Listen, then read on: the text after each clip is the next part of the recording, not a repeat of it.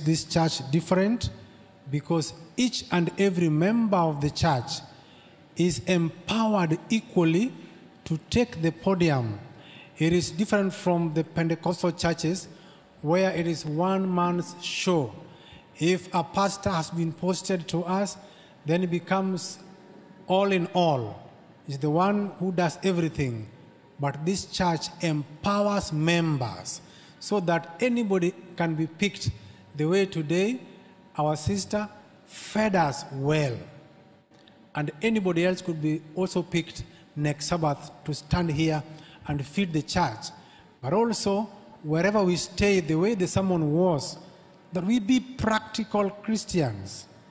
That is why the book of Acts of the Apostles is Christianity in practice.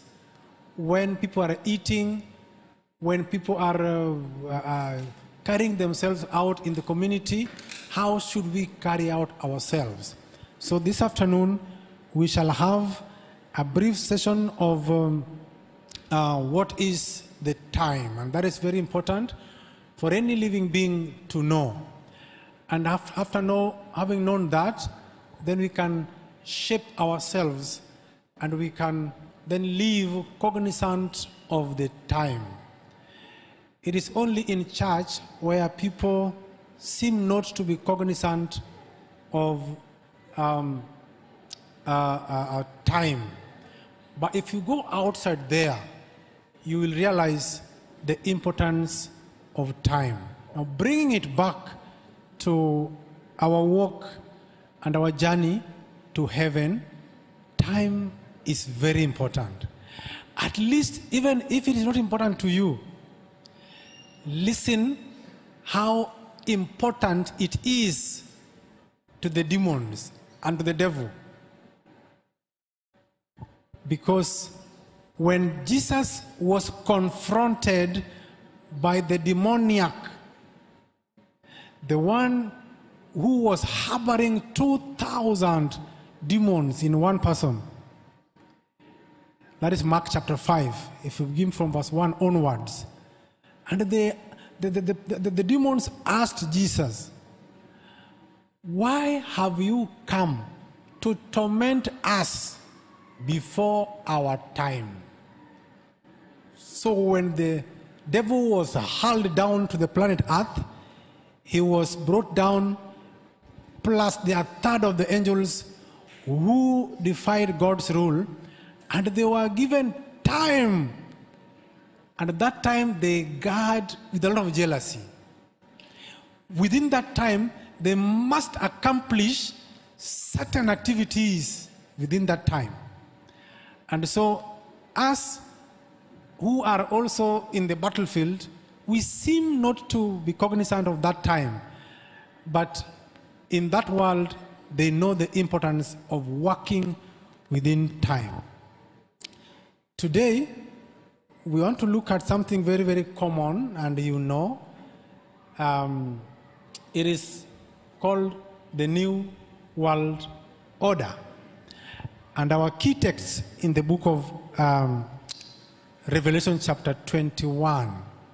Many a times we read Revelation 21 when we are consoling the bereaved, but it has more than that in it. The New World Order. And I'll give my brother here a mic. Oh, he has one already. So we'll be reading very fast. So chapter 21 from verses 1 up to verses 5. What does it say? The book is Revelation 21, 1 to 5. Yes. And I saw a new heaven and a new earth. For the first heaven and the first earth were passed away, and there was no more sea. Verses 2, And I, John, saw the holy city, New Jerusalem, coming down from God out of heaven, prepared as a bride adorned for her husband. Verses 3, And I heard a great voice out of heaven saying, Behold, the tabernacle of God is with men, and he will dwell with them, and they shall be his people. And God himself shall be with them, and be their God. Verses 4, and God shall wipe away all tears from their eyes, and there shall be no more death, neither sorrow nor cry, neither shall there be any more pain, for the former things are passed away. Verses 5, and he that sat upon the throne said, Behold, I make all things new. And he said unto me, Write, for these words are true and faithful. Thank you very much. So, John the Revelator is being shown the new world. And he's looking at it and he's seeing Jerusalem coming down from heaven, having been adorned as a bride, And those people who are meant to enter that new Jerusalem, they are people who have become new by the standards of heaven. And so no one will be allowed to enter in that new Jerusalem who have got the old characters of humanity, the old here referring to sinful nature. Because how will you walk in the golden streets, and you have issues with money? You are a thief. You don't want to be satisfied with what you have. How will you walk in the golden streets? Then you can begin to demolish our streets. So that new Jerusalem is for people made new. And we want to have a comparison between the heavenly and the worldly. As we speak now, the worldly are also organizing themselves to have a new world here, so that they can enjoy the maximum. So when we will be enjoying in heaven and then coming down to enjoy in the world made new, they shall have done their things. And so we must be cognizant that as we learn these things, the world is also recruiting people. The way the devil in the book of Revelation chapter 12 convinced a third of angels, the same way he has doubled his effort now, not only to be satisfied by that third, but also to recruit humanity to join that bandwagon.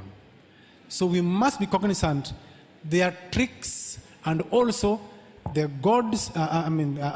godly tricks and God's plans, so that we are not living without knowing our surrounding. And so the new world order.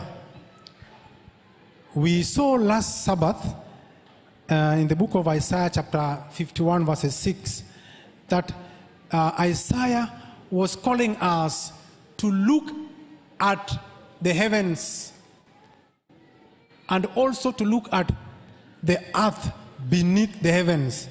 And he said that the heavens shall vanish away like smoke. And then the earth also shall grow old like a garment. Then he gave us the characteristics of an earth that has grown old. And we saw that when the earth grows old, as the place which was made as habitation for human beings, then the death rate will increase. And he says people living on earth would die like flies. We covered that last week. But today, we want to look at the new world and the way the world is organizing itself to enjoy the last kicks of a dying horse. As we cover this, it will be a bit disturbing. I prepare you in advance so that you'll be able to know that When Christ is making us a better place, it will be worse before the better. I repeat, it is going to be darkest before dawn. What do we mean by it being darkest before dawn? As a good Adventist, you must have been able to cover, you must have covered topics in the great controversy, such as the dark what? Ages, dark ages. And during dark ages, it was dark because you were not allowed to proclaim godly things in public. In fact, the disciples were brought to book because they are publishing and they are proclaiming about the name of Jesus. It was dark. And somebody called Paul, that we know, was brought before a hall like this with 2 doors. And he was told that today is your day. Choose to denounce or deny the teachings you have taught in these cities and say they are rubbish. It was Luther Martin. Then you will pass through this door and you'll be safe. Or say you still stand with that message, and then you'll go through this door and you are chopped in the head. Then Paul said, if I live, it is Christ who lives in me. But if I die, death is beneficial, actually advantage, because I shall rest, my work will follow me. Then they were like, now what will we do to this Paul? Because it seems if we kill him, we have advantaged him. And he's confirming that if we leave him to continue being alive, his life is Christ. So he cannot go on speaking any other name apart from the name of Christ. We need courage during dark times.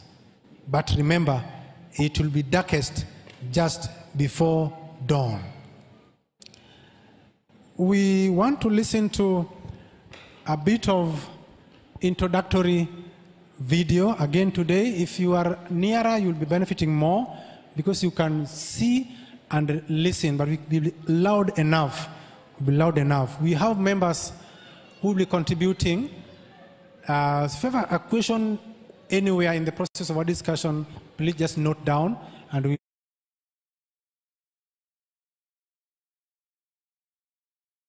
Are you?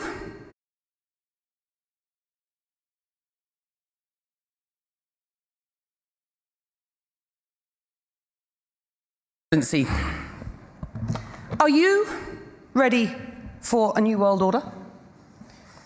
I think, Becky, the main problem is if you think of the technology is 21st century, 22nd century technology. Your Excellency, are you ready for a new world order? I think, Becky, the main problem is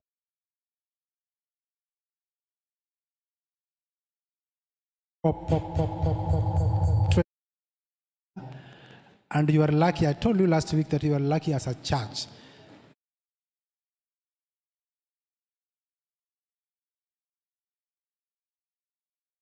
You have members of this church who attend these meetings.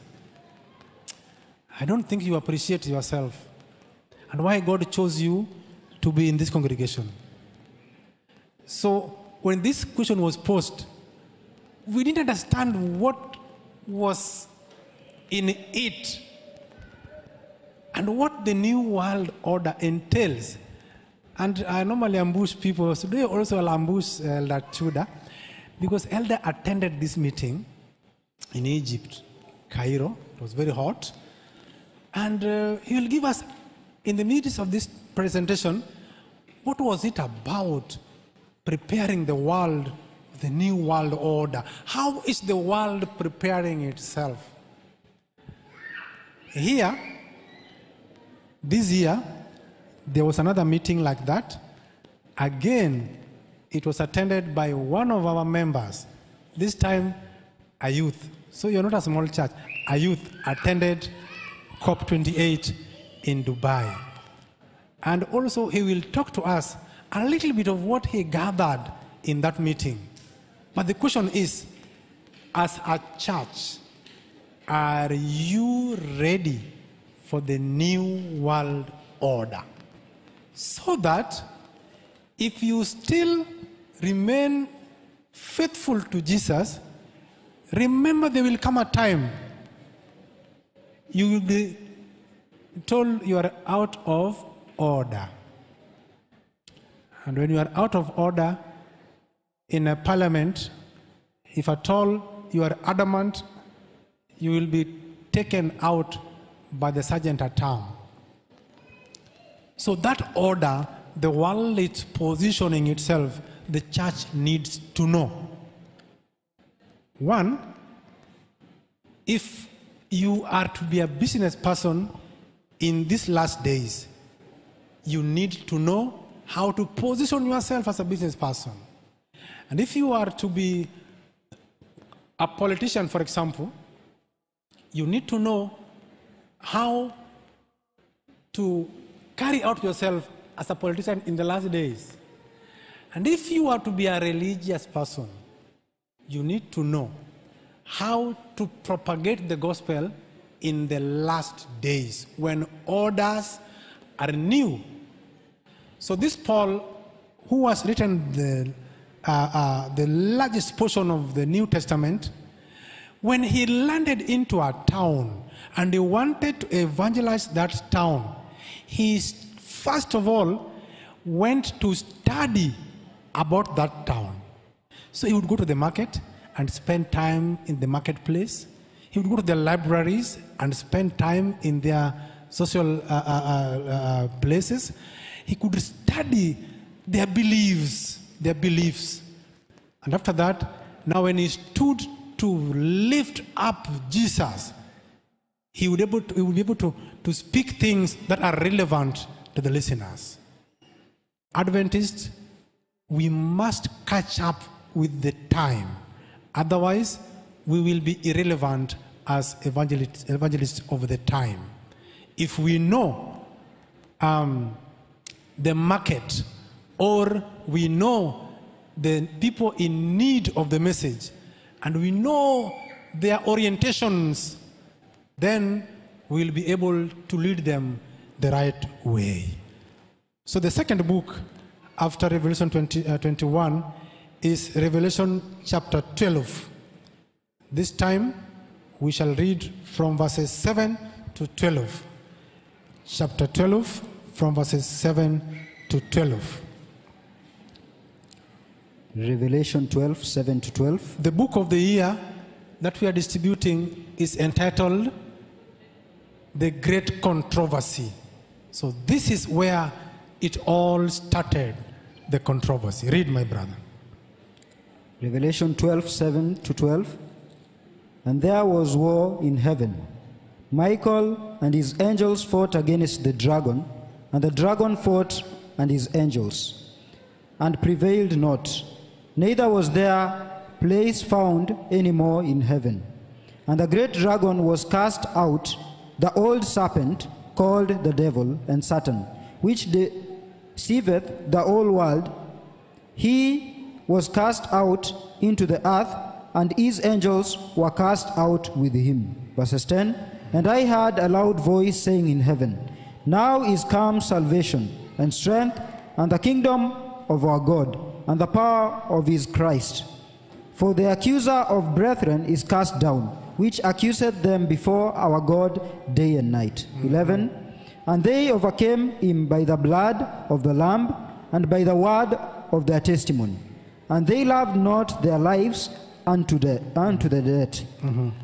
12. Therefore rejoice, ye heaven, and ye that dwell in them.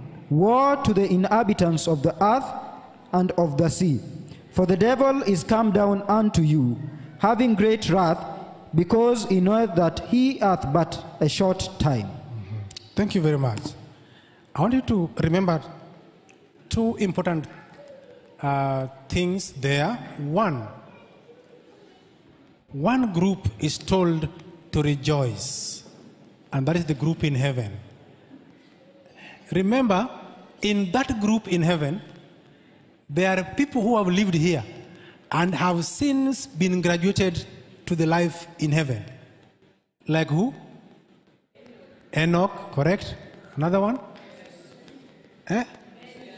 Moses, Elijah, who else? John the Baptist. 24 elders.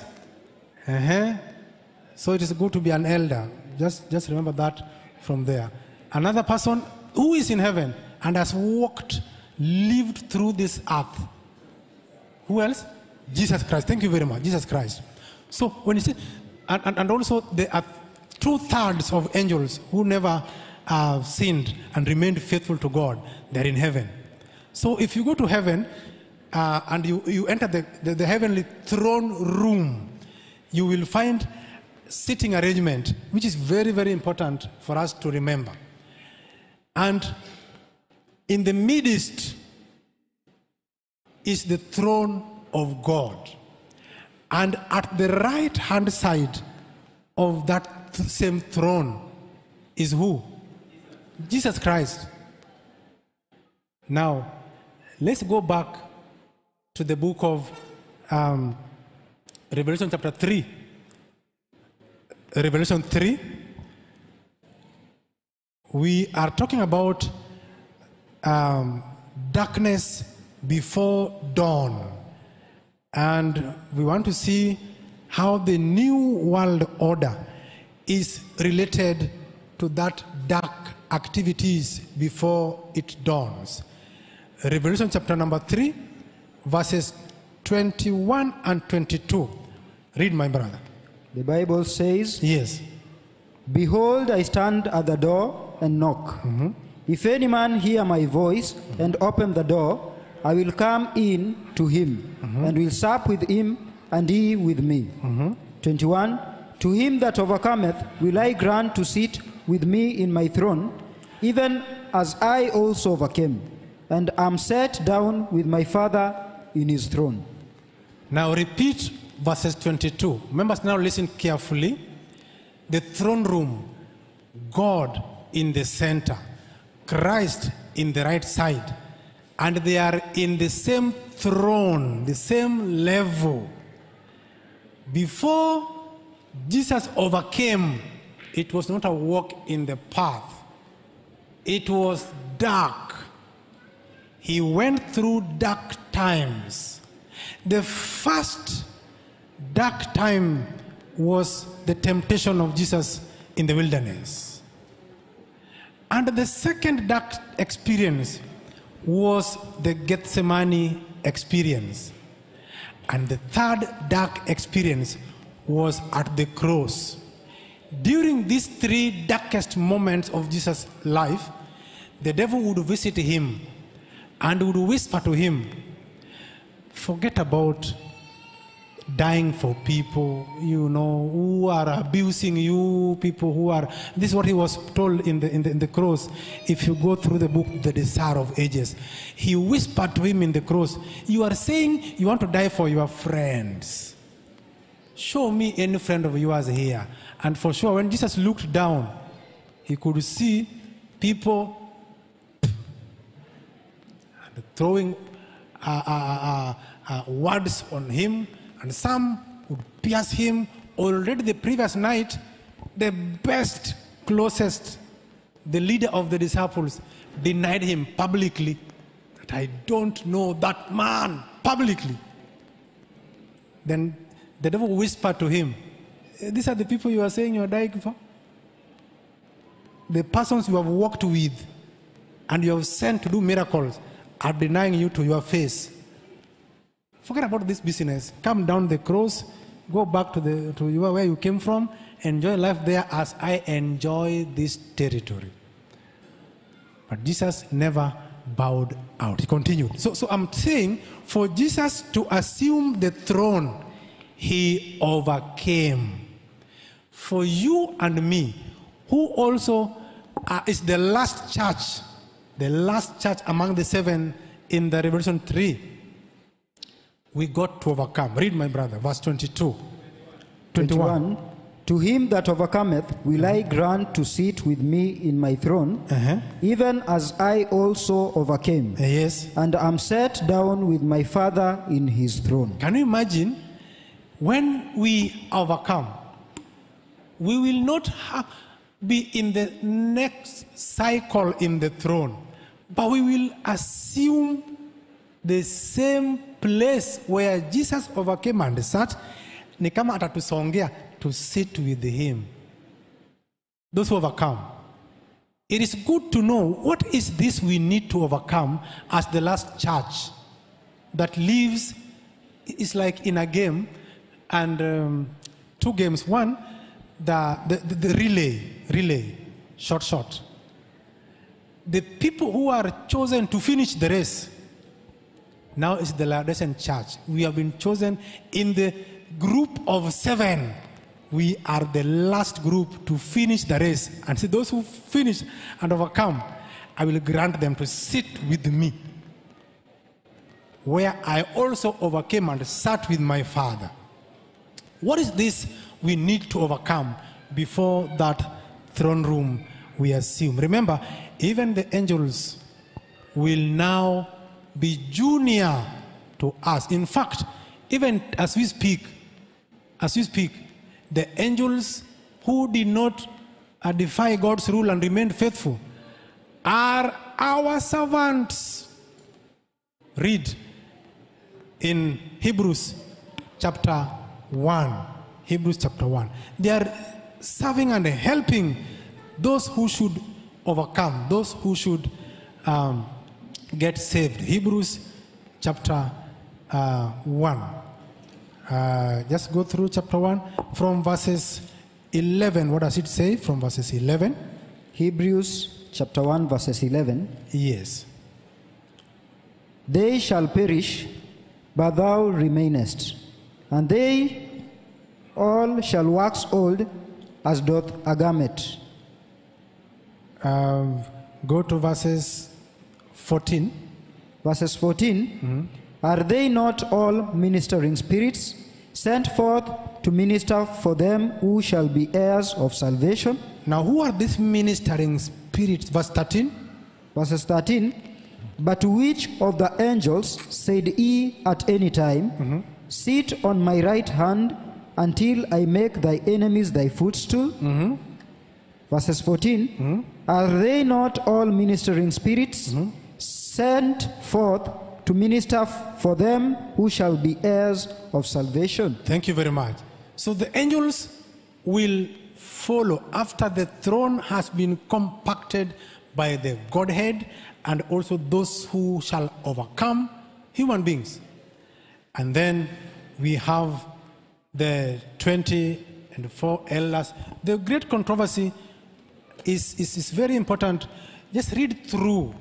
These are the books to spend time with in these times, and you will never be bored. You'll never lack what to share. The throne room of heaven. Let's jump from there and look at how the world is also preparing themselves to enjoy life for the last time. How is the throne room of the world arranged? Let's jump to the book of 2 Thessalonians chapter 2. 2 Thessalonians chapter 2. And we shall read from verses 2. Just read. 2 Thessalonians 2 verses 2. Yes. That ye be not soon shaken in mind, or be troubled, neither by spirit, nor by word, nor by letter, as from us. 3. 3. Let no man deceive you by any means, for that day shall not come, except there come a falling away first, and that man of sin be revealed, the son of perdition.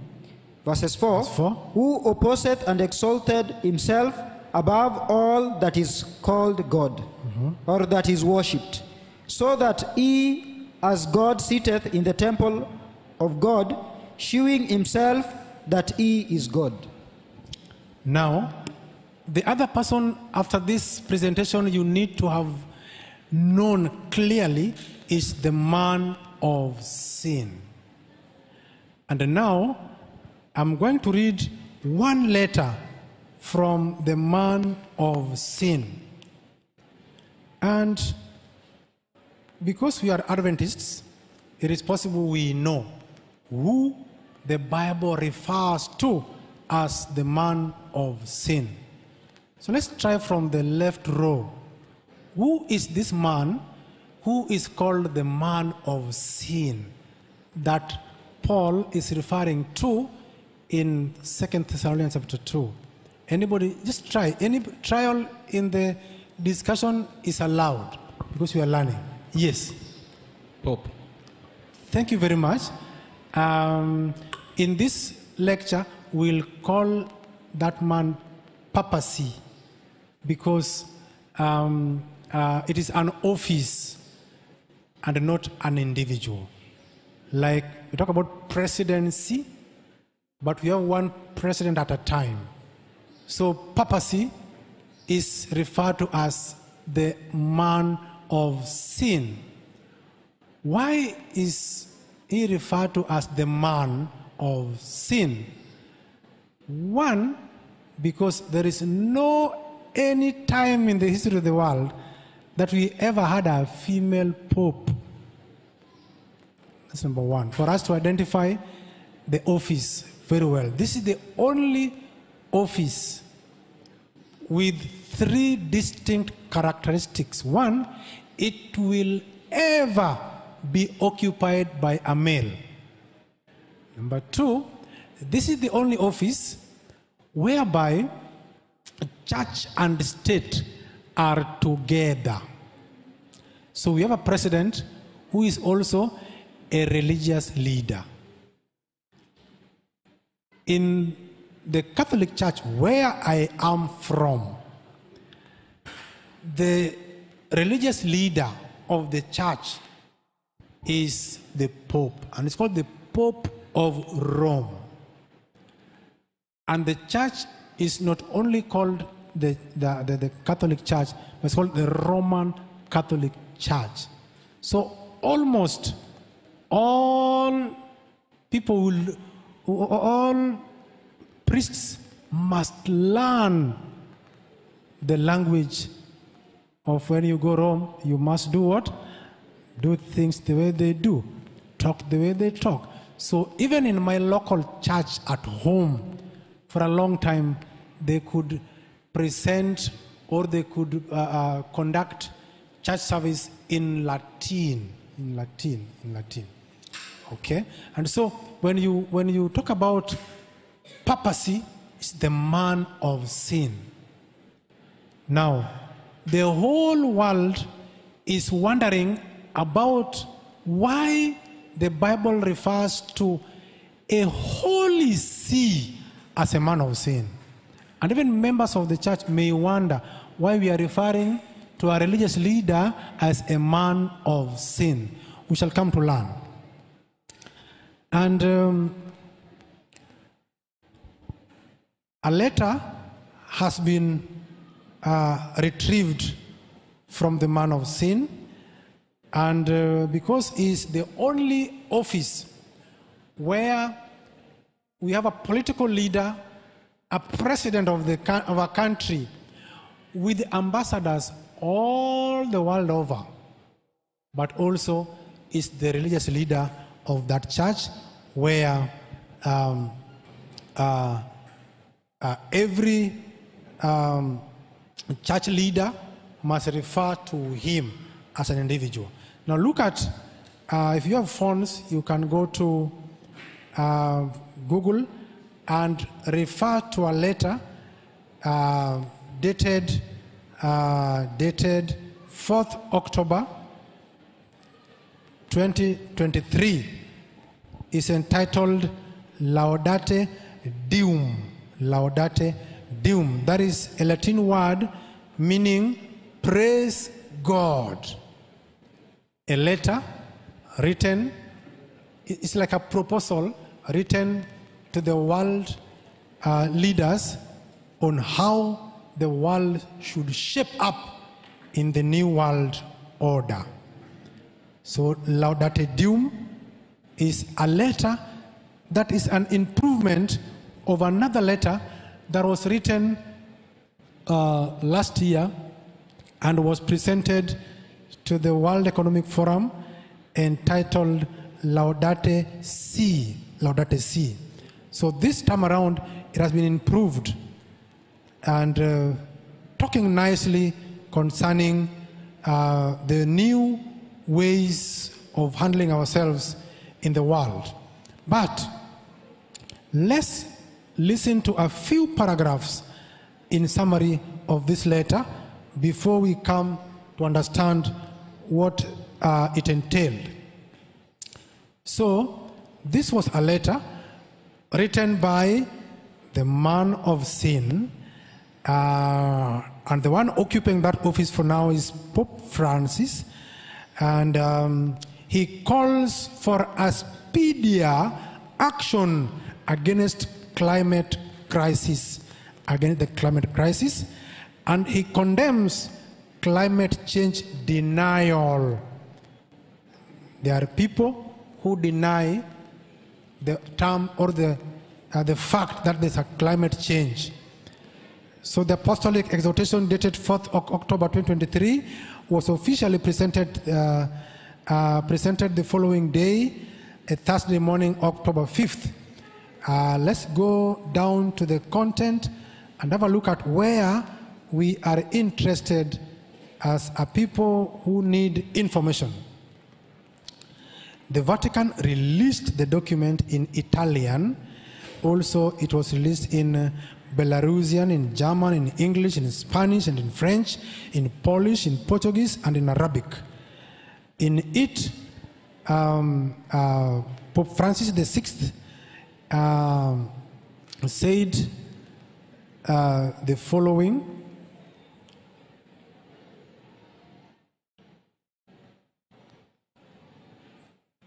Yes. Number one, we need to change our lifestyles. Number two, because our lifestyles will impact our natural environment. When our environment is changed, there would be more tragic damage to the earth. The dramatic environmental degradation strongly affects not only the indigenous peoples, the poor, the endangered species, but also the future of all young people. Very important. He also calls politicians and the rich to work for the common good and not for their own profit and particular interests. Finally, in page 73, or paragraph 73, the Pope emphasizes that when human beings claim to take God's place, they become their own worst enemies. The exhortation focuses on the urgency of addressing the climate crisis, offering insights on the current state of the global environment, the inadequacies of current responses, and proposed pathways forward. And before we listen to the next explanatory speaker of this church, we are going to see what are the other things in this encyclical. It's like a holy letter written for the world leaders to read and consider to implement. He says we must accept there is environmental crisis. We must also be able to understand that we have some critic. And how do we combat critics of the environmental crisis? Number three, we got to understand the role of technology and how we can be able to embrace technology as we live up to the challenge. Number four, he recommends global cooperation. The document addresses the importance of global cooperation in addressing the climate crisis. It advocates for multilateral agreements and effective global organizations with the authority to ensure the global common good. Critiquing past approaches to decision-making,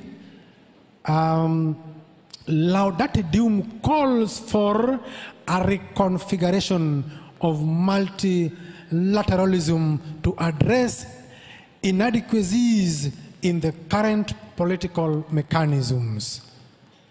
Number five, he talked about international and political weakness.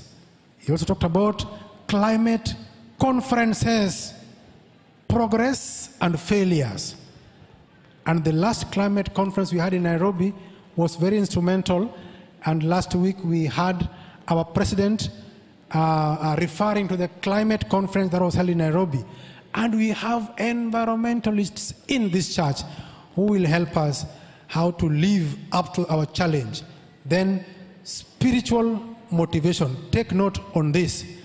The exhortation concludes by calling on people of all religious confessions to react to the climate crisis, specifically addressing the Catholic faithful. Pope Francis reminds them of their responsibility to care for God's creation. The document emphasizes the importance of walking in communion and working towards reconciliation with the world. Keep your questions and additions, but let's look at the next video, technical team, and let's understand in a nutshell the person who is the authority in our prophetic matters, who was learned and was converted from the world and came back, and now he is able to read and study. And I've never seen somebody with the authority in the scripture who has been given pastoral qualification, though he never went to a theology school. Let's listen to him and how.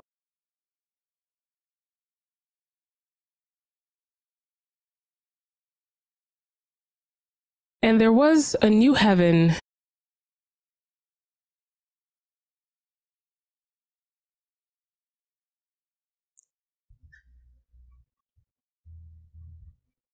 and there was a new heaven and a new earth, for the first heaven and the first earth were passed away, and there was no more sea. And I, John, saw the holy city, the new Jerusalem, coming down from God out of heaven, prepared as a bride adorned for her husband. And I heard a great voice out of heaven saying, "Behold, the tabernacle of God is with men, and he will dwell with them, and they shall be his people, and God himself shall be with them and be their God." Revelation chapter 21, verses 1 through 3. welcome to Q&A with Professor Walter Fite on the Word Inspired. I'm your host, Denisha McCurchin, and today we are discussing the New World Order. Let's have a word of prayer. Dear Lord, we come before you with grateful hearts that you have put your breath in our bodies so that we can lift praises to your name. And I ask, Lord, that you would forgive us of our sins, cleanse us from all unrighteousness, and even now dwell amongst us and fill us with your Holy Spirit, especially anoint your manservant, Professor Walter Fite. Oh Lord, I pray that you would give him wisdom, knowledge, and even finesse to answer these questions so that the listeners will understand and we will leave here revitalized, energized, and enlightened, dear Lord, to do the work you have called us to do. We pray this prayer in the name of Jesus Christ. Amen and amen.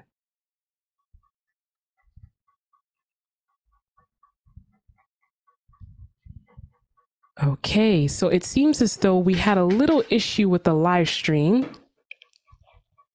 Let me see if we are actually live.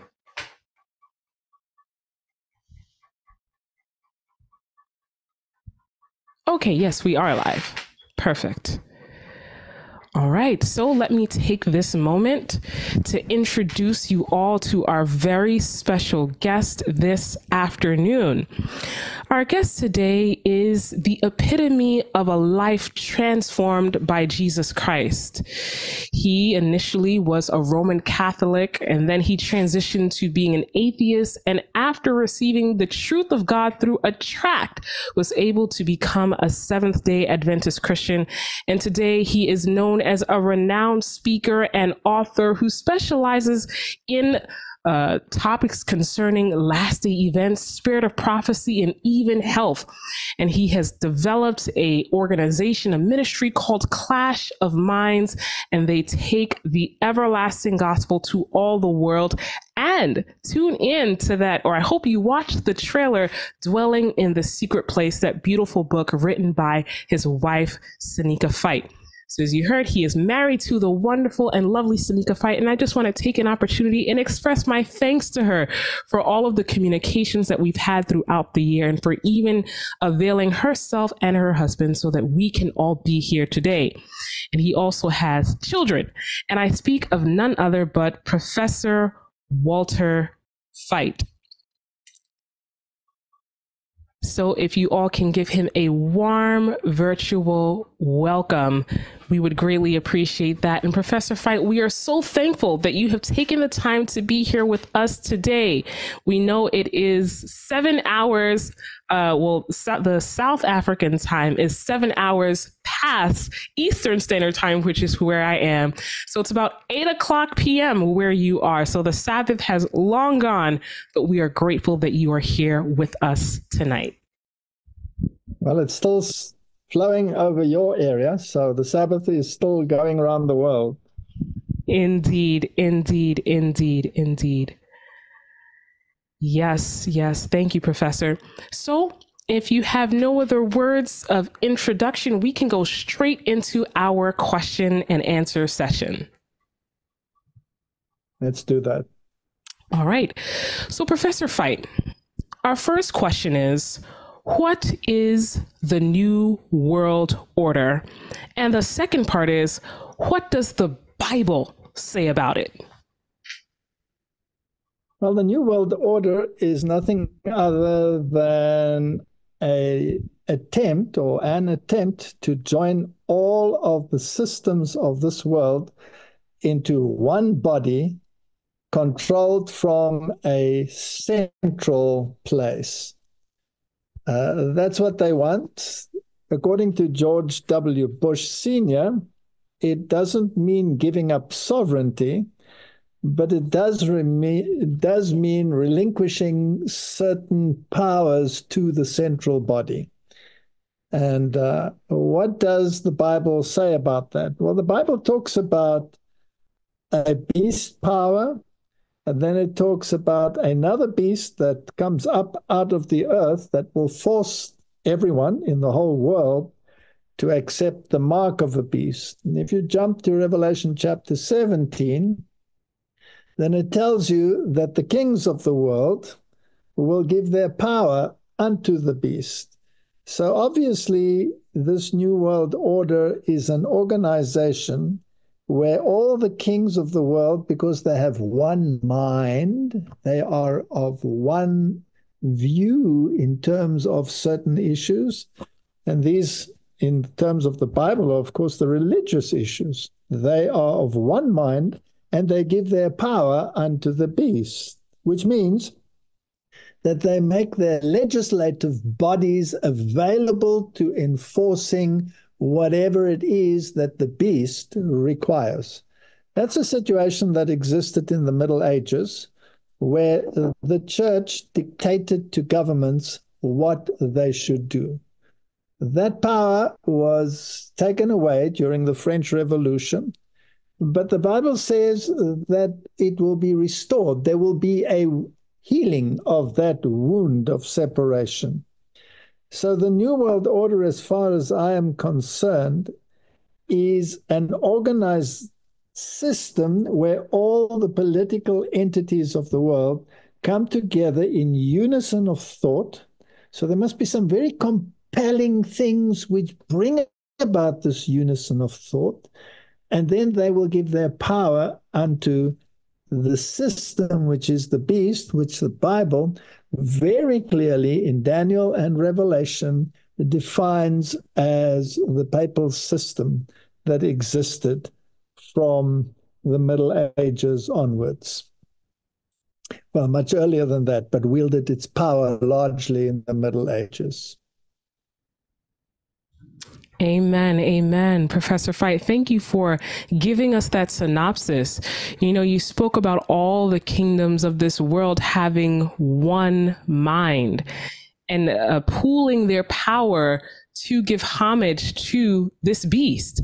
And we even see that in the image of Daniel 2, how the iron and clay, they're mixed together and they mingle with one another. They make pledges with one another for the sake of this beast, which you have clearly identified as the papal system.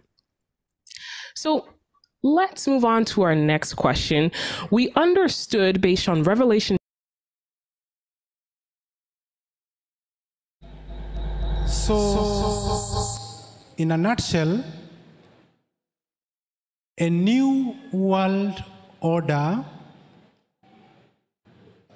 is a plan to have systems of the world brought together under one umbrella.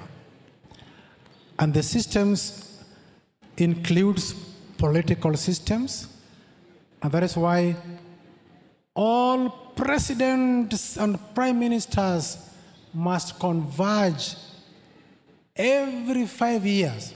But now it has been fast-tracked because the days are numbering. So they are doing it every year. So last year, all political leaders and religious representatives and economic leaders and people who control educational system and the health systems converge together.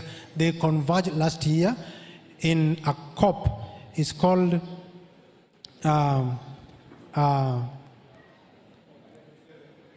COP 27. 27 was last year, now 28 was this year. COP means what? Conference of Parties. So everybody who is in an authority in the world, you are a leader of a nation, a leader of a religious body, you have to be a member of a COP. And so they come together and give a blueprint on how the world should move together in unison. So political leaders, political systems must be brought together. Religious systems must be brought together. Economic system, educational, all these in a new world must come in one. So I would like you, as we are here, any system where you participate, please help us. I'll give a contribution on health systems. You are in the economic world as a business person. I'd like you also to give us a taste of what new world is dictating from the economics of the world. If you are, you are a religious body, of course you are religious, what does it to do with us? And the professor has said that there is a lot that we will borrow from this fora to help us understand how to position ourselves as progressive religious organization, as believers in these last days. If we just sleep and assume that things are okay, then we'll be caught unawares, the way the days of Noah. They were caught unawares. When Noah was preaching, they said that is a conspiracy theory. We have never seen rain. When now things are getting to the top gear, we may not be able to know. And so that's why we are here. Now, I would like us to listen to our brother Arthur, Elder Arthur, from your perspective as a scientist and also as a delegate for last year. What can you whisper to the church? If you want us to remove cameras, we can, so that we are able to be free. And when Elder has spoken, we'll also give our first elder a chance. Our first elder also was a delegate that time. So they'll choose who will speak first. But then if you want us to do it local, we can do it, so that we are able to capture the gist of what is happening where not all of us can access. Hallelujah. Karibu, Elder.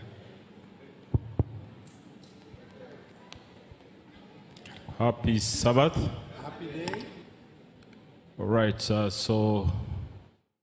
well, the cameras can be on. This is now global news. It's global agenda. There's nothing to hide about it. The only challenge we face as scientists and Christians is that sometimes you're caught in the middle, where your religious beliefs are disputed, and science tells you this, and the Bible says this. And of course, we know that very clearly from the story of creation, where you're taught in school that we came from monkeys. And so when an exam is set, question number 1, where did humans come from? Choice number 1, monkeys. Choice number 2, Garden of Eden. Choice number 3, I don't know. Which one will you take? Monkeys, because you want to score. You understand what I'm saying? I mean, it's an exam in school. You've been taught in Pathfinders that we came from, and this is a question we struggle with in school. But the choices are very clear. KCPE, we came from monkeys, choice A. So the correct answer according to the world is A, that we came from evolution. Okay, so that's the kind of conflict that you experience when you in science. But it's not a bad thing. But back to this COP 27. So COP, as Elder said, is a conference of parties. Parties are countries. Countries sign agreements on different things. So COP 27 was an agreement on how to tackle climate. Okay, so we know that the 3 big problems in the world now. Number 1 is climate change. Number 2 is biodiversity loss. Number 3 is pollution. So the world calls them triple threat crisis. So these are the things that are affecting humanity more than anything now. You might be crying that you don't have money in your pocket, but if you go back, the cause of this is either pollution, climate change, or biodiversity loss. When God created us, He put us in the Garden of Eden.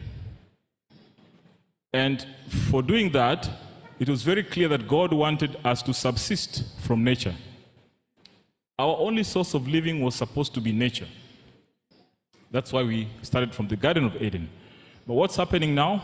We've lost nature. All right, we've lost nature completely. And our problems begin from there, that we are losing nature at a very fast rate. Our water sources are getting polluted now. When you grew up, El Domingo, El Dautiso will tell you that you'd go to a river and drink from the river. Robert, correct or not correct? River watch. We would go and swallow water directly, and there was no diarrhea. You try that now. You'll be dead tomorrow. So the world is completely, that's the level of pollution, because there's all these chemicals from factories and everything going into the ocean. So we are living in a polluted world. We are Christians, yes. We are told that God made this earth for us to live in and to enjoy, but we are living in an increasingly dangerous world where all the water sources are polluted. If you don't know, right now, if you dig a well here in church and you take that water to the lab, they will tell you that the level of, what do you call this thing, Elder? Lactobacteria from sewage in our water here is very high. Where does that sewage come from? It comes from us and pollution. So it gives you an example of the kind of world we are living in. It's not the world that God created. Humans are responsible for this problem. Now, that's environmental loss. Today's temperatures, how are you feeling? Hot. 2023 is the hottest year ever recorded on Earth, if you didn't know. 2023. With average temperatures going above the pre-industrial temperatures by more than 0.5 degrees centigrade. When I mean that pre-industrial means before we had industries and all these pollutions. Temperatures measured those days and now, this year is the hottest. The temperatures having increased by 0.5 degrees, which is extreme. Okay? Do you know that this year we had an El Nino? What is the cause of El Nino? Global warming. So Robert just hears El Nino, but the El Nino is caused by the heating of the ocean. There's too much evaporation. There's too much water in the atmosphere. We get excess rain. It's global warming. So the rains that we had just a few weeks ago was the cause of ocean being overheated, too much water in the atmosphere, too much rain, causes, disrupts everything. That's part of the problem, that these cycles are not normal. They're abnormal, and they're caused by human polluting the world with too much carbon dioxide that is causing all these problems. So I'm just giving you the background of why COP27. So the world must meet to agree on how to resolve these problems, because they're getting worse and worse. And it's not a problem that can be resolved by a country as Kenya. It is a global issue. Climate change is now a global issue. You've heard of ice melting in the Arctic. Will that affect you, Robert? It won't affect you. That's the problem now, because melting of ice in the Arctic because of high temperatures is going to cause a sea level rise. So we're going to have more water in the ocean than is expected, and the sea level is going to rise. Sea level rise is a cause of climate change. So if you're buying a plot on the beach now, in 2050, that land might be useless because the sea is going to take over. I'm just giving you a heads up. So those are the challenges we are facing now. And these challenges, the world wants to solve them as one big problem of the world. Okay. If you didn't know that we are holding more water as ice that is held in glacier form. If that ice melts in the Arctic, this ocean is going to rise. When it rises, it's going to cause a problem. So COP27 is a conference. It is the 27th meeting of countries. 27 means it's the 27th meeting of countries to sit and discuss the problem of climate change. So I was there. El Domingo was there. He was looking at climate from the shipping problem. Climate is going to affect shipping. He will tell you how. I was there as a marine biologist. Climate is affecting the ocean and the wildlife in the ocean. So I was there in that capacity as, ocean expert. So we were discussing how can we solve this problem, not as Kenya, not as Tuda, as a world. For us to solve that problem as a world, everybody must come together. Even the Pope comes. Religious leaders, as you say. our president makes some of the best statements about climate change. You know that? How we're going to have electric cars in 2024 when we don't even have power. I hope that has not gone on camera. Anyway, but that's the truth. So we had a tree planting holiday, didn't we? What was the purpose of that holiday? To fight climate change. So we've made several commitments. So at COP, countries make what they call commitments. We commit to doing this. And those commitments are binding. And when it comes to binding, it means when Kenya agrees to that, it will affect you. You have no choice. When we say we are going to cut on emissions of carbon dioxide, you cannot say we Adventists don't pollute. No, it's going to affect you. And how do we reduce emissions? Our big emissions now currently come from, but the cars. Who can guess the biggest contributor of carbon dioxide in the world? Not country. Which industrial activity contributes the highest amount of carbon dioxide? Of course, there's industries, there's burning of fossil fuel, which is oil and gas. But one of the biggest problems that even the Seventh Adventist Church predicted was livestock. Surprised? Keeping cows produces more carbon dioxide than anything. Surprised? Yes. Carbon dioxide. We don't keep, the cows that we keep at least a while, but in Europe, do you know there are more cows than people? There are more pigs than people in Netherlands. More pigs than people, and they produce a lot of carbon dioxide. How? The belch of a cow. Bah! It's too much methane. The fat of a cow, too much methane. The grass they have to eat, you have to clear big land to make their feed. All that carbon that is stored is now emitted into the atmosphere. This tree stores carbon. I'm sorry, the science is a bit complicated. Let me go to the side. But when you cut it and burn it, what happens to the carbon? You release it. And that's why we have to plant trees, because the trees help us to store the carbon. So this tree that you see here is not just a fruit. It has stored carbon. The moment you burn it kama kuni, Elder Kamau, unatoa hiyo carbon dioxide, inaenda kwa environment.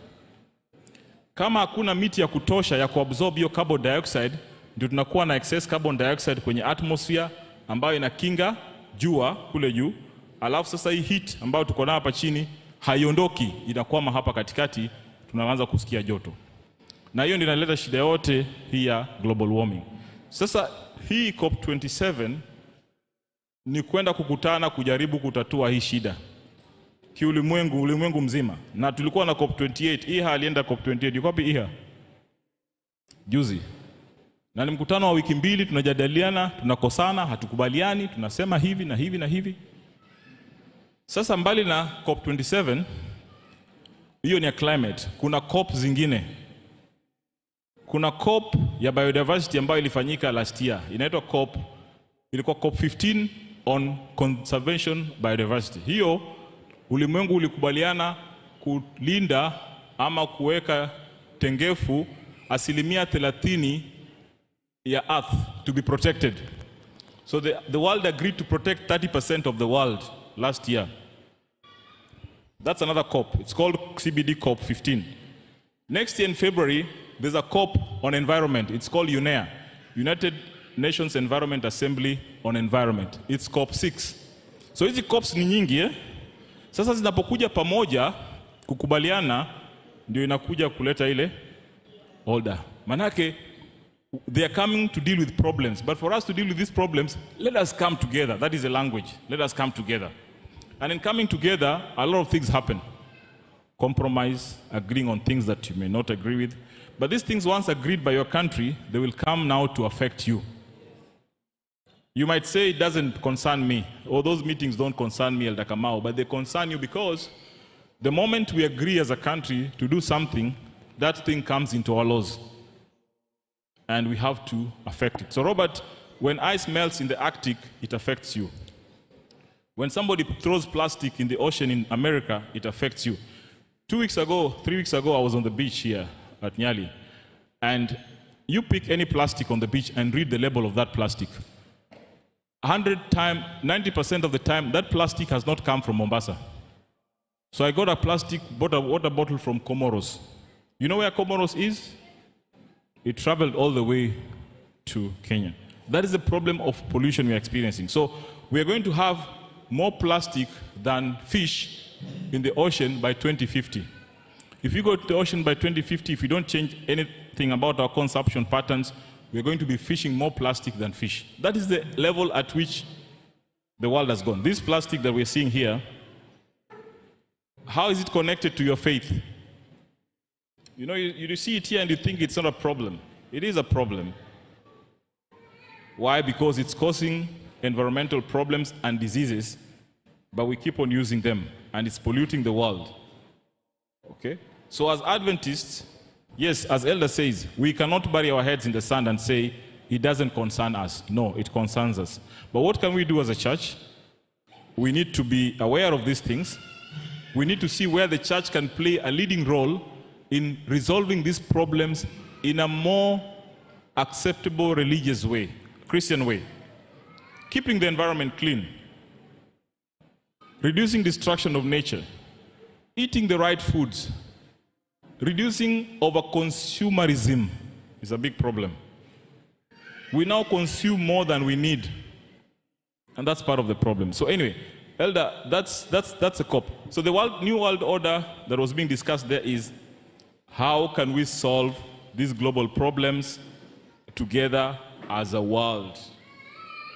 And once we start talking as a world, then it's a problem. Now, the last one. Last month, 2 weeks ago, the president of the US said, it's time for a new world order. How many read that? And then he got a rejoinder from which country? Russia. Russia said, yes, we agree there should be a new world order, but it should not be America-centric. America-centric means all the agenda of the new world order should be driven by America. So it's in the news. Watch Al Jazeera. It was a discussion 2 weeks ago. So as Christians, we should not be worried about these things. We must just be aware that they're there. And the first world order came after World War II, when we created the UN. So the UN was created to come up with the new world order at that time, after the war. It's being proposed that we should have a new world order because the world is in a crisis. So new world orders are thought of when the world is in a crisis, like now. And so that's how the world is going. That's how the politics is going. It's affecting the politics. It's affecting religious issues. It's affecting our faith. You can see the discussions now all over. I don't want to talk about them, very crazy ones of how people should be prayed for, people want to marry of the same sex. Those are the things that are being discussed at a global level. And people are starting to agree. You might sit here and say, oh, we as a church, we don't accept. That's true. But they will agree where? Up there. And once it's agreed up there, it affects you. You're told they also have rights. What does the Constitution say? Every Kenyan has got? It starts like that. Wako na haki pia. Don't judge. They also have rights. They're human beings like you. Also, God loves them. That is how it starts. And then slowly, slowly we accept and say, but it's true. God loves them. They're all human. They were created by God. So is that sin worse than this sin? That's how we start arguing it out. And then it becomes normal. Thank you. I think that's a long discussion for another day. Yeah. And sorry for taking you in circles, but I thought it was important that we just understand the essence. When you say COP28, what is it? We're waiting for COP29. Thank you so much. Let's listen to Elder Omingo. Thank you so much, Daktari, for that elaborate, enlightening. Yes. Elder, welcome, and tell us more. Thank you. Thank you, Daktari, for making it very simple and clearly understood. So, we met together at that conference, COP27. 28, I was away in UK, so I didn't manage. But a whole big delegation that went from Kenya here, COP28. So the whole essence, as Daktari has explained, is how do we manage this climate change as it's happening now? The big challenge is that since we discovered the fuel and we have used it to grow our industries, many of the developed countries, they are the ones who manufacture the vehicles, they are the ones who supply the vehicles, they are the ones who have made very big industries. They have also made a lot of economic developments in their countries using the fuel that is now a big problem to us. They have done a lot of agriculture. Like Elder has mentioned, the agriculture contributes almost 40% of the global warming. The fossil fuel, the one that's produced by the motor vehicles and the one that we use the oils for, is about 35%. And then the waste that we throw carelessly around is about 20%. Now, we were involved in shipping because shipping it contributes very little. It's only 2%, but it's also significant. And so then the focus from the shipping point of view is how best can we be able to reduce that? How can we have ships which are not using the fossil fuel to run the engines? And that's why they are using other alternatives like hydrogen, which is coming up. Alternative fuels apart from the bunker, the normal one that comes from the fossil, from the carbon. So then from that perspective, the biggest debate is that you used that fuel to pollute the environment and you still continue to pollute it to have your developments taking place. And yet, as we are not yet developed, we also need to build the industries, we also need to grow, to be like yourselves. So how do you tell us to stop at this point in time, and while you have used it to grow yourselves? So if you tell us to stop, then give us alternatives. And so the alternative that is coming up is then how do they compensate the fellows who opt to use clean fuel to be able to catch up with the rest? And that is the biggest debate. And that's why even it brings a lot of controversies, because the options which are there is like you tax the marketers. When you tax the marketers of oil and fuel very heavily, the person who will pay the cost of tax is who? You and me, because you'll meet the cost of that tax from the filling station when you go to put in the fuel. Now, do we get money from the developed countries to be brought back to us? Yes, that is possible, but how do we share this money? So there is these things, or these proposals like carbon funding. You are encouraged to plant trees, and when you plant, you can claim some money. I think it's already happening, isn't it? Yeah, if you plant mangroves to that extent, that it can be analyzed and found to be making a contribution in cutting down the carbon from the atmosphere, there's some money coming. There's a lot of research from the shipping point. Recently, like you may have seen, I was away for about 3 weeks. We were in London, and part of the conversation was, what do we do to address the use of the clean fuel in the oil? And from that negotiation convention, the European Commission, we as Kenya Maritime, we managed to be supported 335 million. Negotiations, we were given that money. I wish it was in my pocket. No. It was given because we already have a center that picks samples from ships which are coming to the ports to find out the quality of the fuel that they are using, and use that data to see how best can we be able to improve the fuel that is consumed by the ships as they come in. So we have a center at Ambalal. It is run by KMA, JQuat, KPA. We team together to win that center so that we can be able to continue the research on the best use of the fossil fuel. So that debate is there. The new order is coming. It is a reality. I disappeared after lunch. You know where I went? I just went back to the house, so they took a very cold shower. Even the shower was not cold. It was hot. Hey. But at least it has, I'm able to, it was hot. I don't know how you people felt it this. And that's not enough. It is becoming worse as time goes by. So if there is a scientific way of dealing with this problem, let us be aware and let us do in our own small ways. Like Dr. has mentioned, let us be careful. Whatever little that you contribute in terms of the environment, the waste, that waste, if you don't take care of it properly, it has a contribution to make in the climate change debate. So it's upon you to be conscious of these things, use the science, use the facts. Okay, I cannot rule out the prophetic, the prophetic narrations that is coming up similar to 666, and you cannot sell without buy. I have no idea about those ones. If you tell me to explain, I'll be completely lost.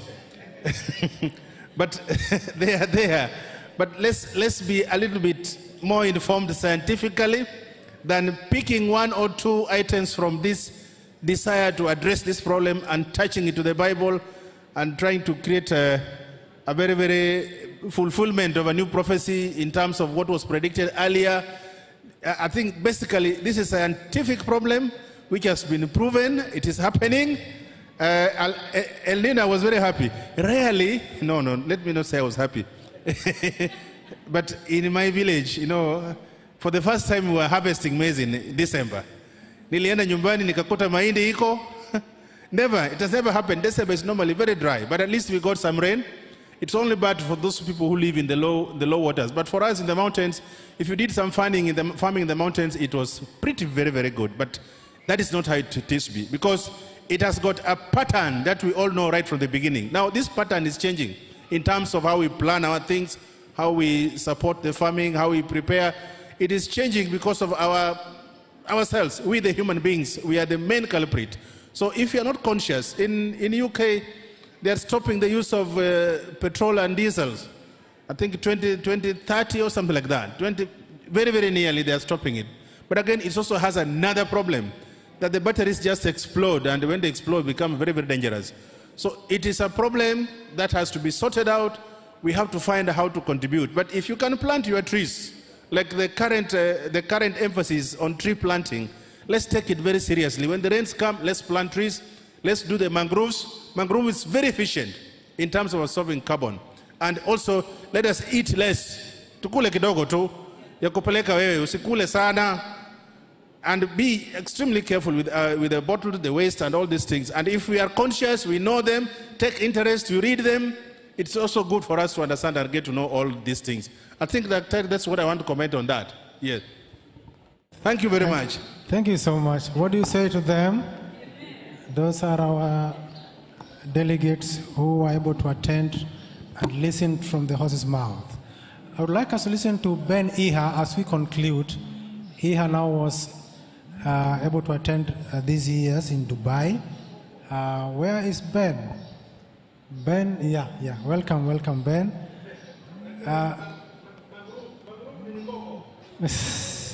The Kiswahili word for mangrove. Thank you so much. This is our youth. We are proud of you. Tell us what you picked and what we should know. All right, thank you. When I grow up, I want to be like Elder Arthur and Elder Wingo. Yeah, so I was privileged as well to attend the COP28 this year. And basically, again, I was more interested with the blue economy because that's my industry. And Elder has spoken, the two elders have spoken a lot about what happens there. So I think probably what I'm going to talk about is the opportunities that probably arise from all these problems. And basically, I think the climate issue is going to keep on. It's not something that's going to be over in a number of years or something. So it's something that's going to change, and it's going to change rapidly. Actually, right now, I say we are in the phase of change before everything changes to become worse, probably. So within all these things, we have adaptations that offer opportunities for different people, especially the youth who can come up with innovations that are going to assist us to adapt or probably mitigate whatever is already happening. Just to give an example of how someone can come up with a solution, basically, is that there's this little town back in the US known as Maine. Maine, it was a fishing local community, and basically these guys they are still renowned as people who are offering the best lobster worldwide. And if you go to supermarkets, you're going to see lobster Maine being sold. So these guys, they're thriving economically on producing Maine lobster. And after a while, due to high industrialized fishing, again, which is a cause for the climate change, climate crisis, especially on the loss of biodiversity, these lobsters went low, so the catches became lower and lower, and this ideally was because of overfishing basically, and also the changes in the sea chemical, sea components ideally. So scientists in that community came together and they said, our community relies heavily on this economic activity of lobster fishing, but we are not able to get more from the ocean. And it's something that's also happening currently within our Kenyan waters, whereby our catches, when you compare in the 90s and now, everything's going lower by lower. If you just compare even last year and this year's, our catches are going lower. So basically, how can we ensure that we're capable to maximum within our community? So these guys brought one and one. They brought science into it. And basically, the solution that came out was that let's ensure that small harvesters are able to go out and fish this same lobster. But now, because they are small, they're not going to get as many lobsters from the ocean as what industrial vessels will do. But remember, if these small harvesters go out and they catch less, let's say they catch 10 kgs per fisherman or per boat, that's going to mean that they're going to get less income. So how do you ensure that they can still go out, fish the little amount of fish that they can, but still be able to make the same kind of income? So they brought in the idea of quality, whereby you produce superior quality, and the idea of having sustainable or climate kind of business that enable them to now grow this industry back to where it had been a long time ago. So ideally, what I'm trying to emphasize is that as a youth, as an adult, or wherever you are in your own industry right now, there's an opportunity for you to, one, tap into the global finance by basically orienting your business or orienting your solutions to be climate mitigators, ideally. And it's not a hard task. This happens in the agriculture sector. It happens in waste management. It happens in the blue economy industry, which I am in. So ideally, probably as one of your thoughts for the new year 2024, for whatever you are doing, and also actually it has to do something with alternative livelihoods and gender balance and gender equalities and all that. You can factor in these aspects of climate mitigation. That's also going to be an opportunity for you to raise income and be financially capable. Thank you. Thank you so much. Thank you so much. Before, please don't go away so far because you may be having questions from the congregation. But Elder is another scientist who is able to give us a feel of what is happening and what should we do. Karibu. Amjambo. I'm trying to listen or to think aloud on what is happening in the world today and what does the Bible say.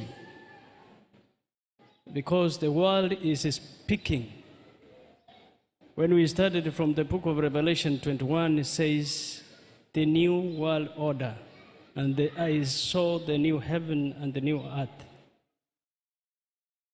There are so many things which are coming up in the world today, what we call the human effort to check on what is excess in the world today. But it reminds me also on God says, if you read the book of Ellen G. White, it says we need to go back to Eden. We need to go and set the pace as Adventists. How are we supposed to live? Our life, our environment, how does it reflect? Because if you look the way when God created man and how he had set the Garden of Eden and how we are living today, there's a lot of ignorance because people don't want to see trees. People don't even want to see space in the water catchment places. Now they are out of trees. So we don't even have the water towers. So as much as the world is trying to explain, we cannot be able to control the human population. And a part of what the human population, the world is talking, that is why they are coming up with gay marriages as part of reducing the human population. And you'll be hearing about taxes for those who are going to marry and those who are married, and all these things will come. To reduce human population is also another agenda, so that they can try to see how best the world can be managed. But you see, the Bible has revealed everything. We are right at the edge. When we are right at the end of age, end of a generation, and the Bible has not hidden anything from us. Those ones who listen and read the newspapers, the Pope himself says you can now place the gays. And the Bible says in the last days, as it was in the time of Sodom and Gomorrah, so shall it be in the time of the end. So as much as we fight to mitigate climate change, we also need to be aware of the pestilences which will come. We need to be prepared as people of the book. We should not keep away from understanding and searching the scriptures and the prophetic messages to guide us to know the times that we live and how best we can be prepared for the second coming of Jesus Christ. There are many theories when we talk about, like now we were talking about carbon credit. For those ones who have planted a lot of trees, there's carbon credit. You need to get some, we are supposed to be paid some rates. How do you get this? Elders spoke about the Industrial Revolution, these developed countries, how they have done a lot of industries, they have developed, they have done everything. And when you come to Africa, actually Africa, we have not done worse as this other developed world. So as much as the world is trying to teach us, remember the Africans are waking up to the realities of the economic reparation. Now the climate change is coming in, again to suppress anything that we want to do. But the fact remains, we need to be aware the times are a bit dark. Thank you so much, Elder, for that addition and the wake-up call. We are now giving a chance to the members who want to ask questions and give additions. So start with Brother Robert. So if you want to do a contribution, please raise your hand so that we plan for your minutes. Sister Mina here. Yeah, we have those two. Happy Sabbath. Happy day. I like the way we've gone through the discussion, but I think there's something we are losing, because what we are talking about is the time we are. If you go through everything, I think you need to understand first that there's a question I asked in our class. I think the class was somewhere here. That do we know who are God's enemy? And we learned that God's enemies are three. One of them is devil, another one is the world, and the third one is flesh. So if we want to try and do things here that will make us adopt to God's enemies, then I think we are losing it. as people of the book. Why do I say so? There's nothing that human beings can do to rectify what God created, because God is the creator. And anything you're trying to come up with to maybe do what God did, then I think you're not prepared to what God said. I think we are told to prepare for the problems that are supposed to come, and they should not get us by surprise, because we've read and understood the Word of God. And all this are happening because of what we chose as human beings, that we decided to disobey the will of God. But God says that blessed are those who suffer today, because the kingdom of God belongs to them. Why do I bring all this? If we today start saying that we need now to do things to put us in a way that will protect us away from the main person that can protect man is God. What we need to do as believers is to trust fully in God, to enable Him to take us through the valleys of death. Because He's saying that even if we are passing through the valleys of death, He's with us. When Shadrach, Meshach, and Abednego were thrown in the furnace of fires, they were supposed to sublime. Sublime is a condition where you move from a solid state to gaseous without doing what? Passing through the liquid state. But what happened? God was there in time to help them. What are we supposed to do? We need not to lose faith or be scared with the things that the devil is trying to peddle around, that if you do this, because we are told, do not fear. So if we fear put across us, then we are not people of the book. Then we are losing it. We really need to stand firm and know that there is nothing that is impossible with our God, who created this world, who also created us, and who can do things that we as human beings think are impossible. Thank you. Thank you so much. What do you say to our brother Robert? Thank you. Do not fear. It will be darkest before dawn, but fear not. Welcome, Sister Mina. Thank you. I just want to thank our two elders, and even you, who has really opened our eyes on what is happening in the world today. And this is just but a fulfillment of prophecy, Bible prophecy. It is nothing new to the book. It is a fulfillment of prophet and a prophecy.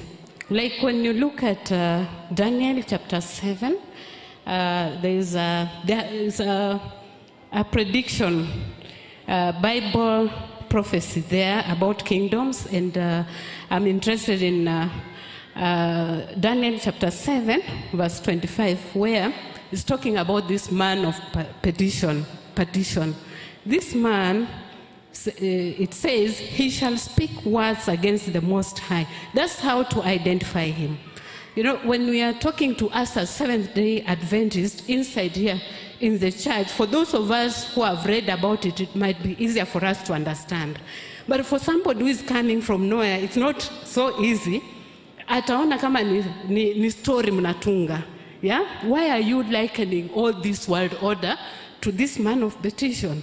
But when you come with the Bible truths, the foundational about prophecy, about this man, and identify him with the Bible, that first of all, the Bible talks of this particular kingdom and this particular system, that he shall speak words against the Most High.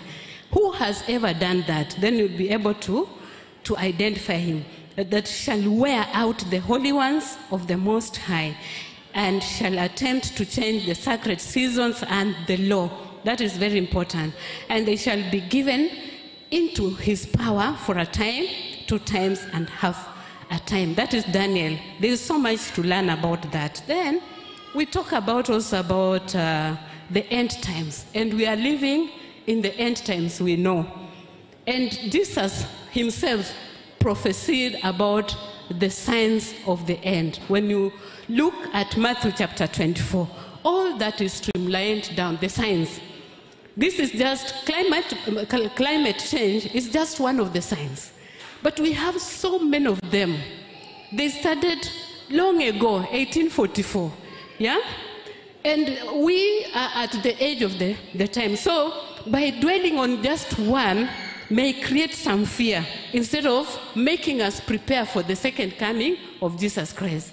Where I grew up, people in church, some of them who knew about Bible prophecy, would now stand up and now start pointing fingers. Did you hear Pope was in Rome and this is what he said? Now you see, so people started looking for where Pope is going and what Pope is going to do. But as Christians who are waiting for Jesus Christ, what ought we to do? Are we supposed to watch what Pope is doing, or we are supposed to get prepared as Christians for the time is near? Jesus again in Luke chapter, that one I'll read. Luke chapter 21. After saying all the signs of the end, he says that when that happens, that is Luke chapter 21 verse 28. He says, now when these things begin to take place, you who are Christians, what should you do? Stand up and raise your heads up, because your redemption is drawing near. That should be an encouragement to us, that we should stand up and know, hopefully, that we are actually going to be redeemed. So it should not create fear in us. We should actually be preparing for home, that our Master is soon coming. That's my contribution. Amen, amen. What do we say to her? That is very important and very relevant. Give to our brother Calvin. What should I do? Having seen all those things take place, I should look up because our salvation is nearing. Welcome, brother Calvin. Mine is a question. We've talked about New World Order. That this event that the prophecy talks about that they will take place. So my question is the order and the stage where we are in.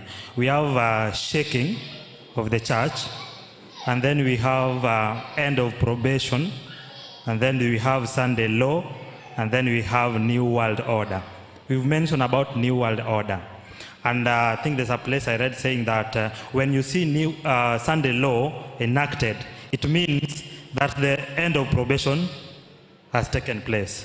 So where we are right now, as we talk about New World Order, these other activities, will they come after, or at what stage are we, and the order of those events? Thank you. Thank you very much for the question. Am I locking anybody out? Let's listen to Elder. So just to clarify that, the New World Order is both a political and a religious. It has two perspectives. So what we are discussing here today is actually the political New World Order. The Bible talks about what you just said, the New World Order that will come, the way we understand it. But in the minds of the political leadership of the world is in such a mess that it requires to be reorganized. So the whole idea of the New World Order is trying to reorganize the world. So as I gave an example, the First World Order was after the World War, when everything was in chaos, nations were burnt down, there was nothing, economy was crumbling. And then the United Nations was formed to help set a new world order. The nations were supposed to unite under the United Nations. That's how the UN came. Okay, and UN has got so many arms. Okay, that does global things. If you talk about FAO, for example, Food and Agriculture is a UN body. If you talk about UNHCR for refugees, it's a UN arm. So UN has got many functions. But now, things are getting out of control. And climate, I think, was just one example that because we were talking about COP27. As I said, COP27 is just for climate. There are many COPs. There's COP for agriculture, there's COP for everything. And they all fall under the UN. So as you correctly say, there are many things. But right now, the world is so tumultuous, it's so chaotic, that some leaders feel that there needs to be reorganization. So the new world, so in terms of, from the perspective of climate, things need to be done differently. From the perspective of politics, things need to be done differently. And we cannot run away from this because it's affecting us. So right now, everybody is shouting about fuel prices. Who has not been hit by fuel prices? Why do we complain if it's not our business as Christians? Where does it come from? There's war in Ukraine. There's war in Palestine. Is it your business that there's war in Israel and Palestine? Because it's affecting your life here. So all those things you're talking about are causing disruptions in the economy. They're causing disruptions everywhere. They're affecting businesses. And so there's this feeling that probably if we have a central system that is managing peace, that is managing environment, that is managing all these things, probably we might have some order. So it's kind of some very lofty thinking of trying to put the world under one kind of organization. So that's a political perspective of the New World Order. And I want to emphasize that we as Adventists, yes, we believe in the Bible and it's all written. But these things affect us directly. And there's no way we are going to keep our heads in the sand and say, we just wait. No. You cannot just sit and wait. If we just waited, this house would not have been built. God has given us minds to think. He has given us reason to reason. He has given us knowledge to argue and to come up with solutions even for the world. You know, we Adventists have solutions for the world. But the thing is that we don't want to see ourselves as the solution. Instead, we want to block ourselves from the problem and say, that's not us, it's not affecting us, let's get prepared. There's no time to get prepared. You live your prophecy now. There's no day you're sitting and waiting for the what do you call it? The Sunday law to come, that it will come. No. What we are seeing now is what the Bible calls the shaping of events. Events are shaping up. By the time the Sunday law comes, it will be too late for you because you are sitting there waiting for it. You're not understanding how things are evolving. All right? Corona came, it was a big controversy. Vaccinate or not to vaccinate. Okay? So you understand the politics. I don't want to go into there. But that is how things are shaping up. So let us not be, as Mina says, it's not supposed to scare us. But on the other hand, we are not supposed to play ignorant. Because people will perish for lack of knowledge. And that knowledge is not just biblical knowledge. It's all knowledge. You have to understand what's happening. Because these things affect us, but we have solutions as Adventists. One of the things I've been saying is that, you know, Adventists, our way of living is already a problem solver to many things, to diseases. Why is the world talking about diseases when we have the answer that we should eat properly? Why can't we tell the world and be an example that because we are eating properly, we are this way? So we have solutions for the world. So there's a problem, but we are part of the problem because we have allowed the world to shape the way we think and not the other way around. Who said that we cannot have Adventist villages where the whole world can come and say, let us go to that Adventist village. I hear they don't get sick there. They don't even go to hospital there. They are always healthy. They live 100 years like Loma Linda. Those are the solutions. But why? We don't want to live our Adventist faith. We talk about it, we don't live it. we can be the solution to all these problems because we love clean environment, we love clean health. Our message has got all these things built in. But the problem is, we know how to read and talk about it. That one, 100%. Doing. So, for me as an Adventist, I practice and I say, okay, as a scientist, there are things that I can use my knowledge and my belief to advance the right solutions. What is the problem? Making sure that all our compound here is forested so that we don't suffer from heat strokes. But engineers like Robert, when they see a tree, it must go down. When I see a tree, I want it to stay. Why? Because you see that tree that was here? When it went, you know what happened? Can somebody tell me what happened in this church? You people don't observe things because you don't understand how nature works. When this tree was here, during lunch we were all sitting here. True or false? Now we have all migrated to the tent. So which one was better, the tree or the tent? The tree would occupy this whole space. We are all under the tree. But now we're squeezing ourselves under some hot tent and only one tree is remaining there. Why can't we sit right in the middle of the road there during lunch? Why do we looking for shade? Because God has given us a solution that we don't want to use. So, as part of this lesson, can we think of how we're going to plant trees here as an example of fighting climate?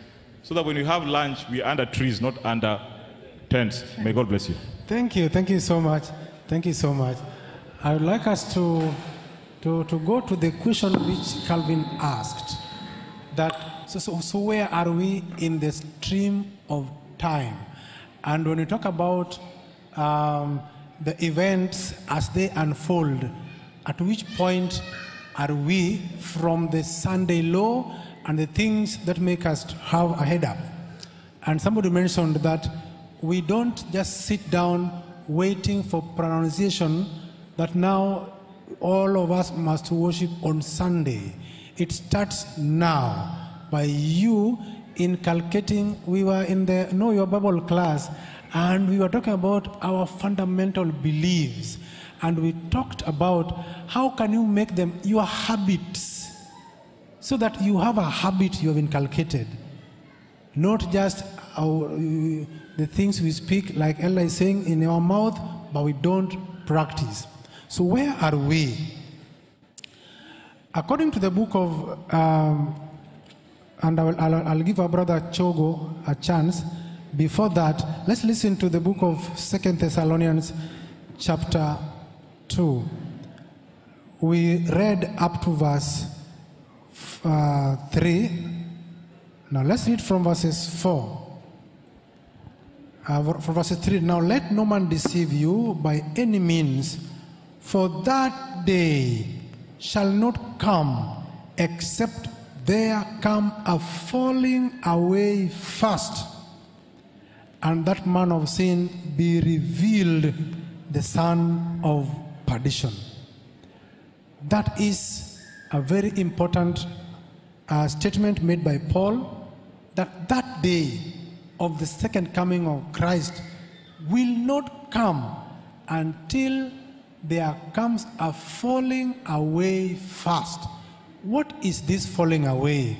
Maybe a lesson for another day, but for now, in a nutshell, just remember that people will turn their back from true Christianity before Christ comes the second time, and they will take, their positions. As Elder was saying, the world is reorganizing itself. What about the church? Is it possible, as a member of the church, you can position yourself to be sealed as God's person, so that whatever takes place from the political arena, from the religious arena, you are safe under the control of Christ? So where are we in the stream of time? According to the book of Matthew, this man of sin has also been referred to by Daniel and quoted by Jesus in the book of Matthew 24 and from verses 15. Let's read Matthew 24, verses 15. There are many signs of Jesus' second coming that should wake us up. But one of the signs that Jesus talked about, which was very determinant, is in verse 15. It says, "When you therefore shall see the abomination of desolation spoken of by Daniel the prophet, standing in the holy place, whoso readeth, let him understand. Then let them which be in Judea flee into mountains, and let him which is in the now, it has been given a good floods more than ever before." I have information about one Pentecostal pastor. Actually, there were 3 of them. They went for Acacia around around Malindi for Acacia, and then when they finished, they were driving back home at 4 a.m. in the morning. 3 pastors and 1 daughter in the vehicle. And they look at a stream and they said the stream was full, night has gone down. They were to cross that stream because the river overflew. So they were crossing, the road was passing through the river. Then they went, because now the river the tides had gone down. When they entered with a probox, when they reached the middle of the river, it increased and there was no figure. He has been referred to us from the books of prophecy and the Bible as someone with an ill motive, as an individual, a very good person, as an used by the devil. And so we must not take pronunciations from the man of sin.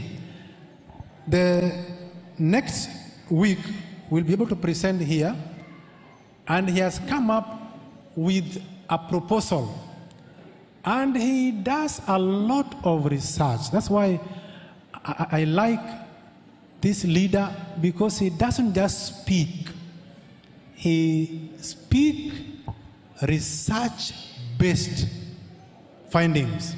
So they went to Israel and they did a study about climate, about the environmental degradation. And guess what? Pope has given Israel as the example, as the best example in the world, where the climate has not been degraded, where the atmosphere has not been damaged as other nations have. And the finding that he came up with is that because Israel poses every week, once in 24 hours, total pause from industrial activities. So there's no vehicle, I'm told, I've never been there, maybe Elder has gone, no vehicle moving in Israel on Sabbath. No posho mill. Even if unga imeisha, you just want a small portion, you can't get a posho mill grinding on Sabbath. No industry is working on Sabbath in Israel. And now, in Laudato Deum, he's proposing that the world need to come to this realization that if Israel is that good in the atmosphere, because they pause just once in a week, how about finding how the world can also pause simultaneously once in a week? So the banks, the economic, we talked about systems of the world. So economic system, can you talk to the bankers to close once in a week so that they are home with their families? Talk also to the people managing industries to close once, one day in a week, and they pause, and they have found that if the world would do that, then the whole world would pause just once in a week. we would improve whatever we are emitting in the stratosphere, in the atmosphere, that damages our ozone layer and messes the heat that comes to us and messes the rainfalls that comes to us without control. And so we are going to see in the next level that he has said and he has proposed to the world leaders, let us see a day when all of us can pose together. And that day, according to the research, that day is Sunday. Because they are using evidence. They're not just coming and they're saying the Bible has said, They said, according to the people in this COP, how many are we here?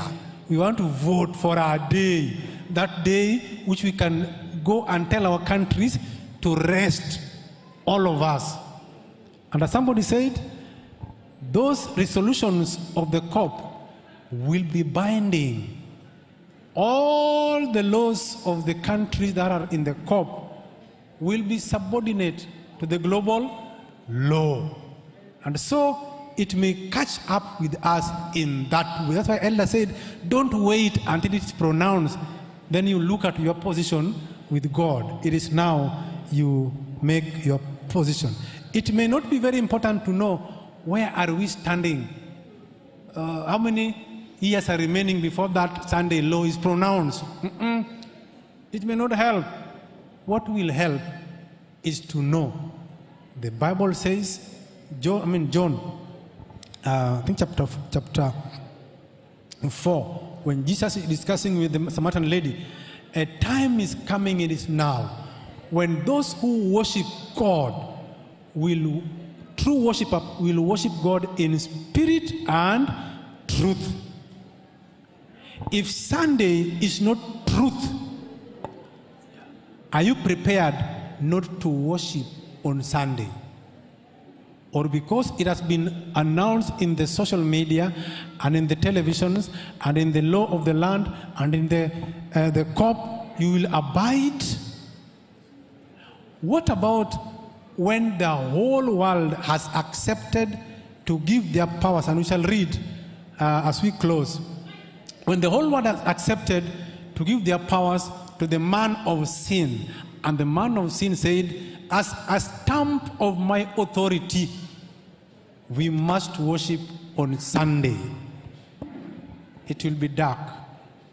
Before it is dark, get acquainted with thus says the Lord and reconnect with Christ. He'll give you power to say no. The way the 3 Hebrew boys said no to the rule of the law of the land, to the king, and said, the king, we are not careful to answer you concerning that matter. Are you prepared? That is why we are giving these presentations, so that you know we are nearing those pronunciations than when we started to believe. So should the Pope now convince the whole world, and we shall read it is soon, are you ready? If the new world order will say there is an order in which we shall worship in this new world order, are you prepared to say no when the whole world has said yes? Let's have this. Let's have just one illustration, and then we read the book of Revelation chapter 17. And as we look at that last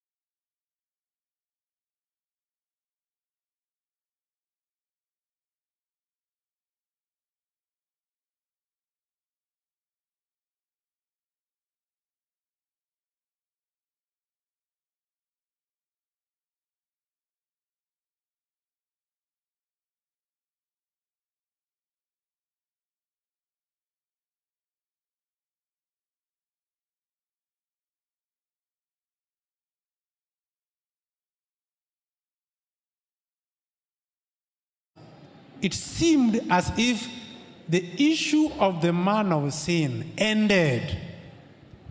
But according to the Bible, the rulership that was ruling the world and religious world at that time that killed believers in Christ will come back again. And now, according to the telltales, we are seeing the papacy becoming influential again and addressing even the house of what?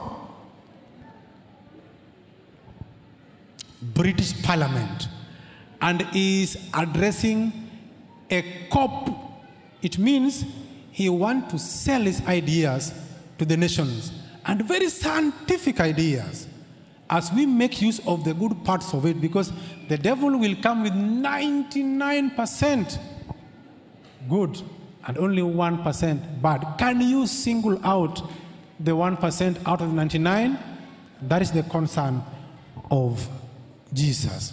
And so the Bible says, this have, verse 12, and the 10 horns which you sawest are 10 kings, which have received no kingdom as yet, but receive power as kings 1 hour with the beast. So the Sunday law has not been pronounced. When it is pronounced, the 10 kings which are in the covering the whole world, the world according to the new world order, the world has been divided into 10 regions with the representatives of each and every region. Those people or representatives have not yet received kingdom yet, but they will receive when the Sunday law is passed, and they will rule with the beast. Listen to the next verse. These have one mind, and shall give their power and strength unto the beast. The 10 kings who will be elected and not, who will be selected and not elected, they are going to lead the 10 regions in the world. Africa has been blessed to have 3 out of the 10. And let you be informed that one of them in Africa is South Africa. Another one is Kenya. And another one is Nigeria. Those 3 regions in Africa will form part of the new government of the world. And so Kenya is very important because it influences a lot of East African economy. And so Kenya and its leadership are very important. Now, they have one mind, those 10 kings, a mind of a nation is in its constitution. So when we talk about one mind, it means things that unite us, things that we can refer to as our point of reference, one mind. So the constitutions of the land would be able to be changed to be able to dance the tune of the new world, the tune of the new world. So that, and that's why Elder was saying, in that constitution of the new world, some things may not be palatable to staunch Christians. Though they will be agreed upon in the World Forum, but they will affect us here. What we are about to go through is like the field of Dura, where people discussed in the palace, and they discussed with the king, and the advisors of the king told the king, there are some people in your kingdom who are your very good workers, but they don't worship the way you want us to do. And we will prove to you that they are. So call a meeting and you will see. A meeting will be called, I don't know where. And then a group of people will say them, according to their fundamentals, they can only, and according to the Bible, they can only worship on Sabbath. Then you shall be branded because you don't go by the United Nations and the world organizations. You will be branded as fundamentalists because you rely on your fundamental beliefs and you're going to be a die-hard. The same rules which were passed by the United Nations to take care of the fundamentalist, jihadists, those who can kill and can even die in the process, will also apply to these fundamentalists who must keep the Sabbath holy no matter what has been agreed at the global forum. What do you have there? Technical team? As we prepare to listen to our brother Chogo before we pray.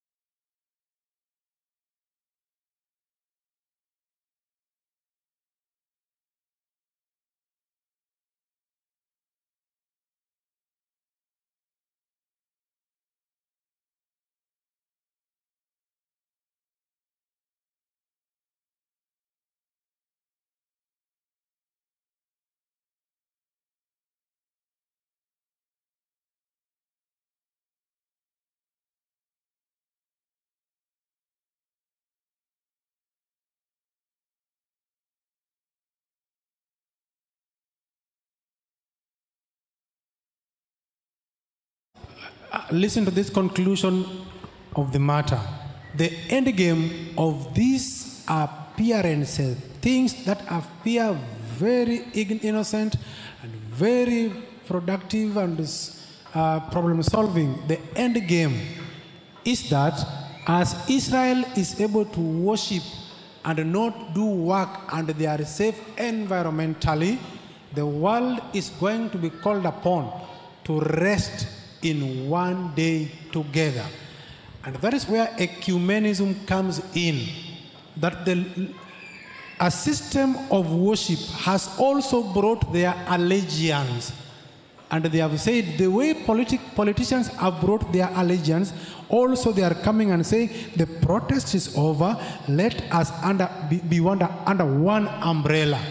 And people will begin to implement what the Pope of Rome has commanded. And you, where will you stand at that time? Yes, welcome, Elder. Thank you, Elder. From the biblical point of view, they'll say peace, and there shall be no peace. What the world is doing now, they are preparing people psychologically. They are doing the preparation.